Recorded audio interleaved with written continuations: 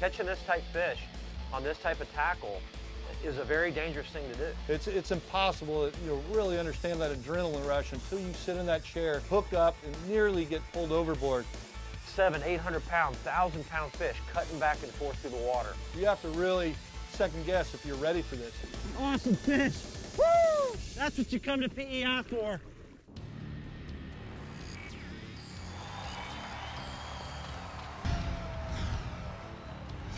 £14, 5 ounces. National Guard Pro, Scott Martin. Yeah, this is my show and my challenge. Each week I go out in the water with a different pro angler for a little friendly competition. Scott Martin, you're going down. No money on the line, just bragging rights. Yeah! Woo-hoo-hoo-hoo-hoo. God, look at that, buddy. About to get a little freak nasty on him. Yeah! Woo-hoo-hoo!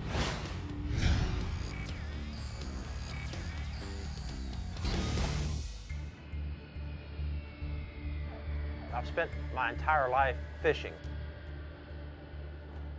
Bass fishing, of course, all over the country, saltwater fishing in the Keys. Hey, John, I'm here. Hey, Scott, man, hurry up, get down here. Dude, it's tuna time. I talked to Tony, the fish are biting. I'm ready, man. I'm fired up. 2,000 miles, buddy, and I'm here. You know, from Miami to PEI Islands, several thousand miles. You know, getting here, flying in, going through the airport, driving up here, and hearing all these stories about these giant bluefin tuna. I was ready, but I wasn't sure if I could handle it. Man, I'm fired up. Man, I'm glad you made it. Woo! Good to see you, All man. right, good to see you. Now I heard they're biting. They are biting. I hope you've been lifting more than 15-pound dumbbells. Yeah, look at that. Been doing sit-ups. I'm ready to get after them. You told me we're going tuna fishing. We're not tuna fishing. We're giant fishing. Giant tuna. We're going 800, 1,000-pound tuna. Oh my gosh. Scott's been calling me for the last couple weeks in preparation for this trip. And I was really concerned about him coming up to PEI. He's a bass fisherman. Bass are the size that we use for bait a lot of times, right? You know, we got in late into PEI Island, late that night, and stayed in our little cabin. We got up the next morning. I'm anticipating a great day on the water. I'm excited, I'm nervous. All those conditions, all those thoughts are going through my mind, but it's raining, the wind's blowing 30 miles an hour. I'm ready to go. It's windy out there. Yep. It is windy. Rock and roll. We get down to the harbor to meet Tony. The wind is stiff as a board. We left early so we'd be there at sunrise, and it worked out tremendously well. There was a couple of herring boats, not a lot, which is key. We start going out through the harbor. We get out to the open water there, and sure enough, I mean, we're talking big waves.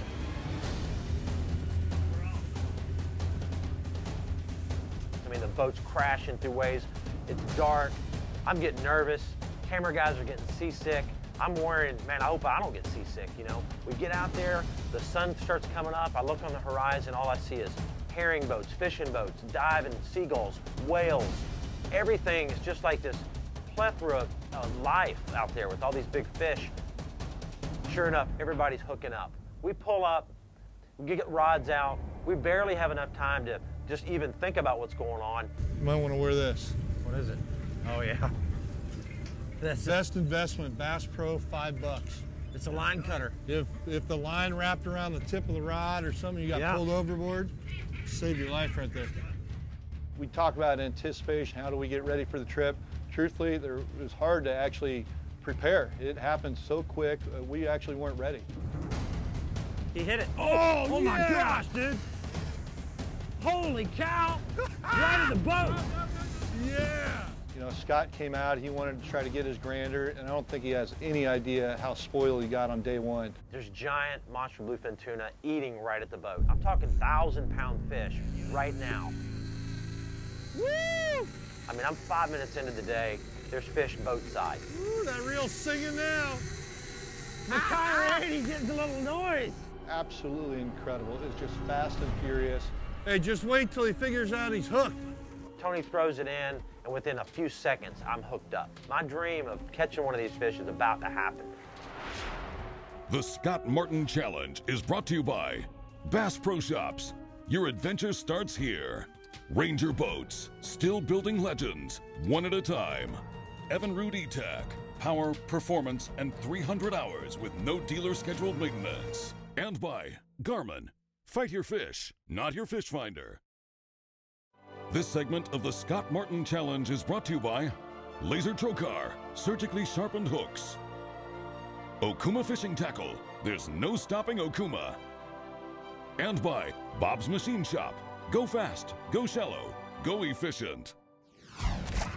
Make sure to follow the Scott Martin Challenge online to stay up to date with all the latest videos, fishing tips, and much more. Don't forget to find us on Facebook for a chance to win a fishing trip with Scott Martin on world-famous Lake Okeechobee. I saw him eat it. He hit it. Oh my gosh, dude. Woo! Woo! Powerful. Ooh, that reel's singing now.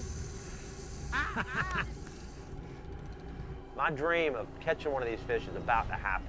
I mean, I'm 5 minutes into the day. There's fish boat side. I don't know what's going to happen. I mean, we're talking about a 1,000-pound fish. When we see a small one, a small fish is what we call a 600-pounder. I mean, absolutely nuts. That's usually a fish of a lifetime for most guys. We're seeing 800, 900, 1,000+ pound tuna. That's exactly what we came out here for. I don't know what gets bigger than that. I mean, when you're talking true grander type fish, there's not sport fish out there other than marlin, maybe big tuna, or maybe some, some big sharks out there to catch. So I'm up in the top league of things, to tangle with. Holy cow. This fish is stripping drag out. It's running all over the place. And all of a sudden, boom. Oh, it might have pulled. The fish comes off. And I get stuck in a net. This fish, the first fish I hook, busts off in one of the nets. It runs the line through there, and I lose the fish. And I'm thinking, man, 5 minutes into it, I've hooked up. Am I going to get another opportunity to catch one of these monster bluefin tuna? He pulled. Hey, it happens. It happens. That was fast and furious, dude. Yes, it was. The thing, dude, almost pulled me in the ocean. This is the thickest I've seen the fish. Dude, a blown up bait on top water. Yeah. Unbelievable. Just think if you threw a popper out there. Huh? And I see that rod just snap back and almost hit him in the forehead. And I mean, I could just feel he's just crushed inside. I could see the reaction on his face. I knew he was in for a battle, and we were hoping he was going to get something that was going to spank him pretty good. Before I know even what's going on, my adrenaline's still pumping. Tony spins the boat back around. The mates grab another bait. We're back on the fish. Now there's big bluefin tuna at the boat again. We throw it out, and right off the bat again, I'm hooked up. All right, let's try this again. It's getting familiar, isn't it? Yeah. I'm strapped up. I'm ready to go. I'm fighting this fish. And when I talk about power, I really wasn't sure how to prepare for this trip other than just, mentally preparing for it and just trying to go through all the different things that would be happening in my mind. But when I was strapped in and they put those ropes on that reel, they strapped me into that rod, and then John, he leans over and he says, "You might need this." When you're buckled in here, got a rope tied to me for obvious reasons. 400-pound line, 300-pound leader. It's unbelievable.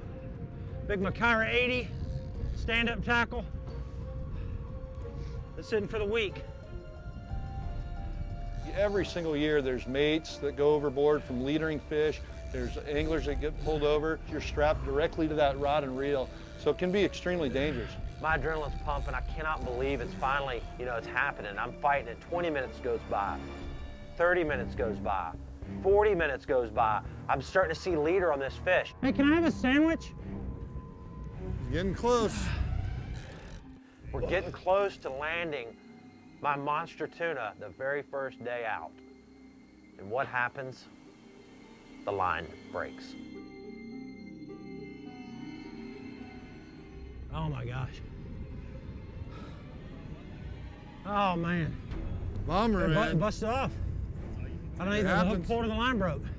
We had full on it, we're getting the last little bit. That was a huge fish. Hey, nice work though. You're close, that close. The fish made a move. We felt a funny little pop in the leader. Next thing you know, the fish is gone. The rod shot back, almost hit me in the face. I mean, it was exciting, but yet, am I gonna get another shot at one of these fish? I wasn't sure. I see that happen and I think, man, I get that next fish. So I'm pretty fired up. I know he wants that grander, but I'm out here also. I want to get a grander as well. Woo! Yeah! Closed captioning for the Scott Martin Challenge is brought to you by Engel Coolers, a legend in reliability. Check us out at engel-usa.com for more information and a chance to win a guided fishing trip with Scott Martin on Lake Okeechobee.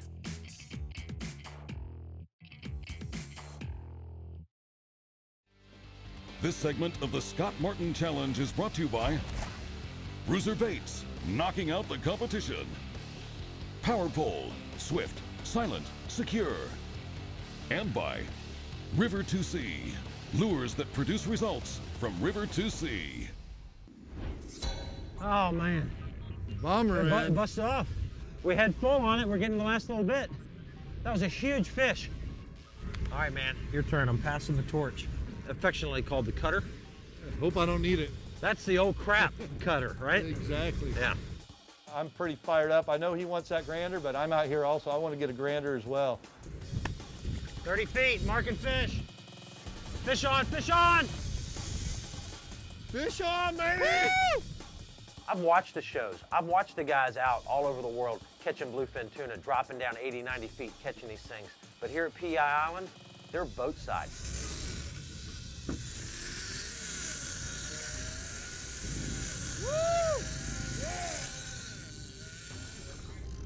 So with these fish migrating up in here around Prince Edward Islands, where do these fish end up later in the year? Well, they leave here, but they're absolutely the fattest and make their long trip back to the Gulf of Mexico where they spawn in the spring, early summer, then they come right back up here. Oh, no kidding. Yep. So they travel that far. Yeah, That's amazing. But when we first get here in August, by the time we leave in October, all these fish that we were seeing had put on 150 to 200 pounds. Oh, no kidding. Wow. You can Yeah, just watch them grow. So. Yeah, that's cool. Wow.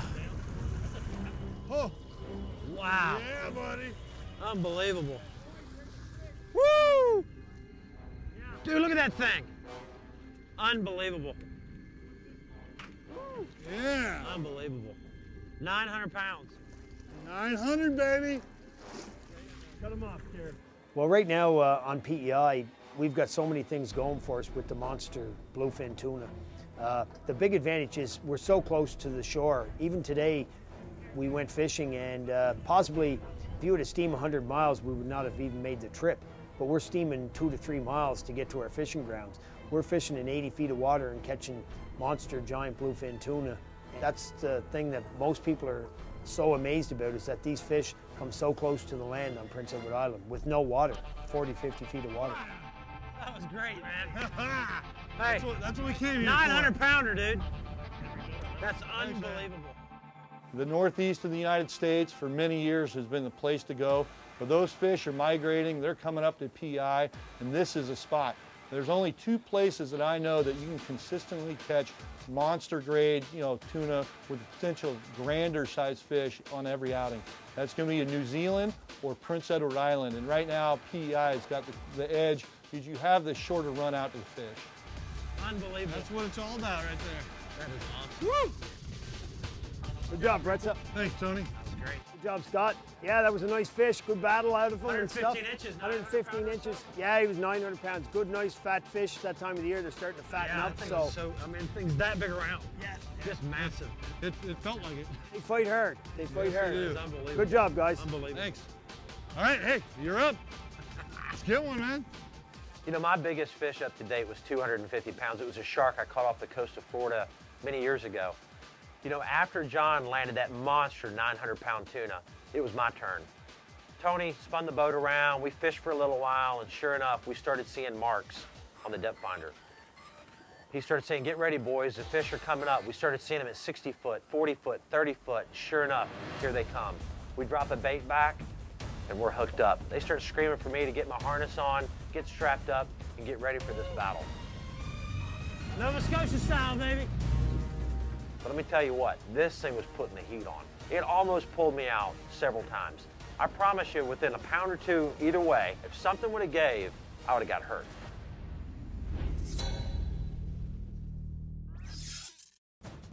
The Scott Martin Challenge is brought to you by Startron, enzyme fuel treatment cures and prevents ethanol fuel problems. And by Hendry County Tourism.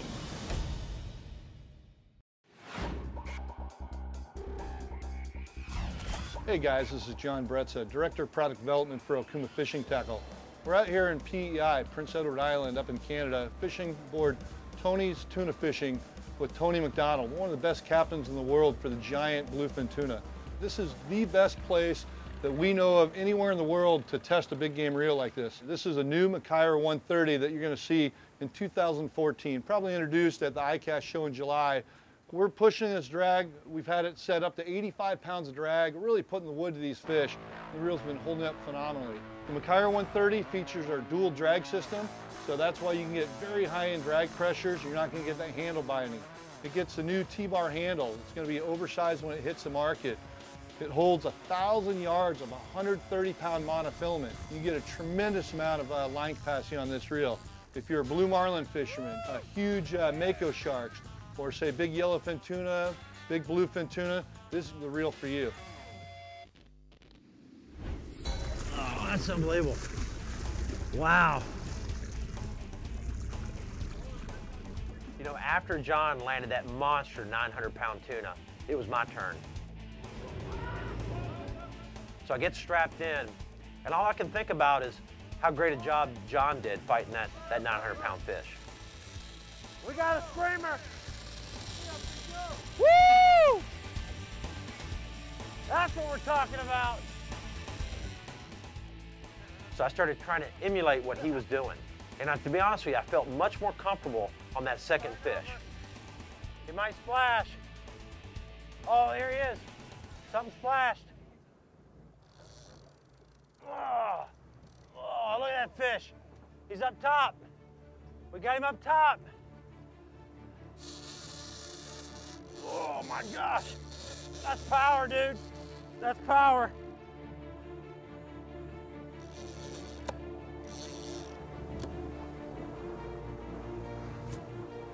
All right.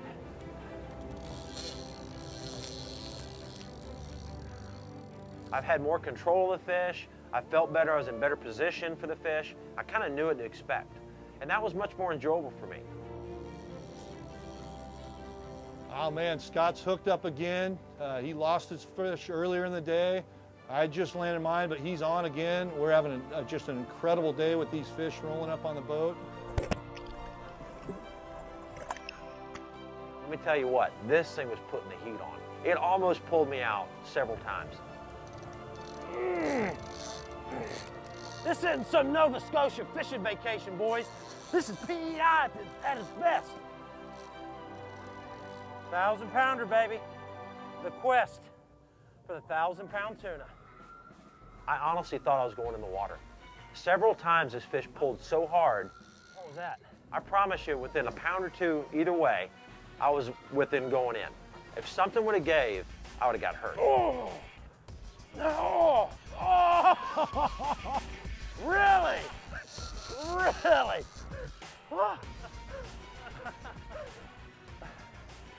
Hey, you do have that rope on me, right?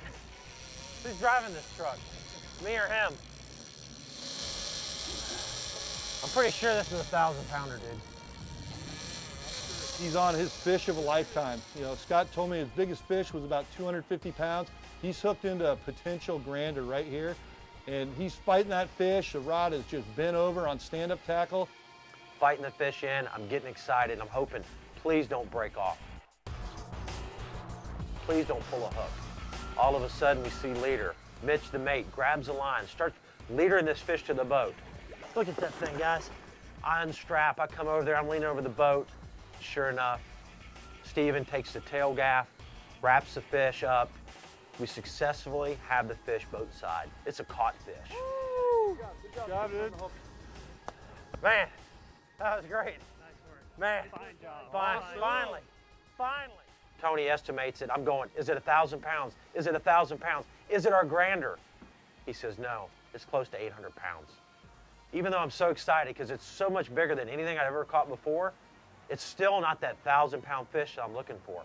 Not quite as big as mine. Looks like it's going to probably go maybe 750, 800 pounds. So I'm feeling pretty good that I got a strong feeling that I beat him out on our first day out here fishing. I'll tell you what, man, the PEI tuna fishing with Tony is unbelievable. Tony's tuna fishing, dude, you rock, man. I mean, you got it going on.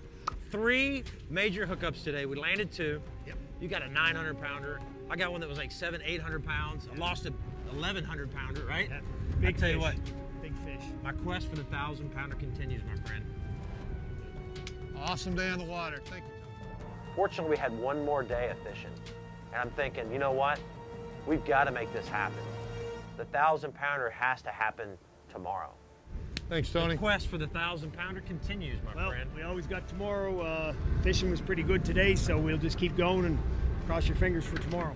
Hey, we got so close today, though. We got close. This is what I'll say about it. I'm ready for it. Ready? Woo! Let's go, guys. Awesome. Next week, tensions and emotions run high. Got him eating right there. Tune in and enjoy the action as challenge records may fall and the stakes will be raised. Yeah. Don't miss it. For more information about how and where we fished, be sure to check out fishhound.com, your best resource for great fishing.